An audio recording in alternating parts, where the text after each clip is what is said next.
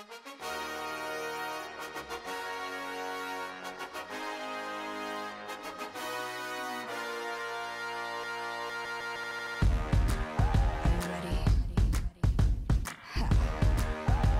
it going, guys? My name is JD Bricks, and for today's video, we'll be doing another installment on the Deadpool Minimates series. For this wave, we have debut Deadpool and first appearance Wolverine. Now, this is a Toys R Us exclusive, so I think you should be picking this up at Toys R Us.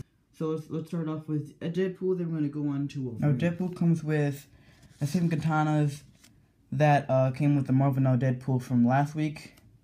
The only difference is the color, which is the color dark gray.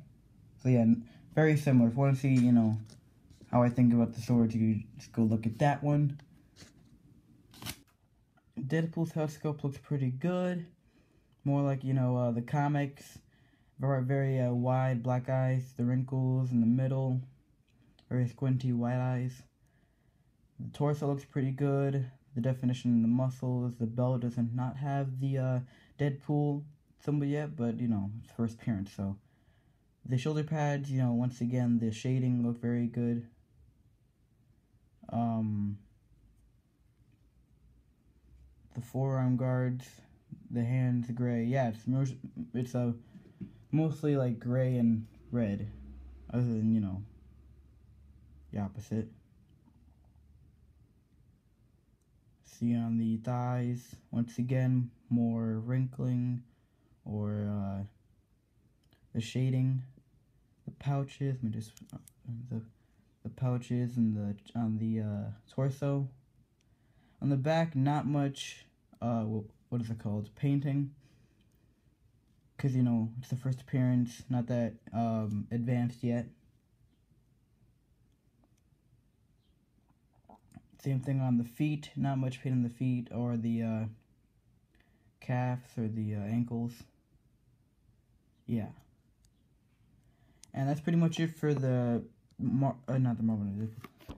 the debut Deadpool. Now let's just get on to the first appearance. Now Wolverine comes with this weird looking head sculpt right here. Not head sculpt, the mask. I don't know, this looks very let me just focus on here. Very strange. Like, it doesn't look like the one you would usually think. But, you know, if you're into the thing, you should just you know, keep it on. The wrinkles in the mouth look pretty good. See all the yellow, and I got a little bit of scuffage on the bottom of it. So it's gotta remove this. And here is here's the hair right here. Just examine that real quick. Looks very good, you know, has the ears in the back. I'm just trying to focus. Yeah, it looks really cool, has the ears in the back. Has the wrinkles in the hair, you know, hair looking like a Wolverine's hair. Wrinkles in the back look nice, all black. Obviously, it's put on by a peg. And of course, you just gotta grab this and put it onto the peg hole. The hair looks pretty cool, the wrinkles in the mouth, the eyes, the body, the definition and the muscles again. The painting, well, we got a little paint scratch over there.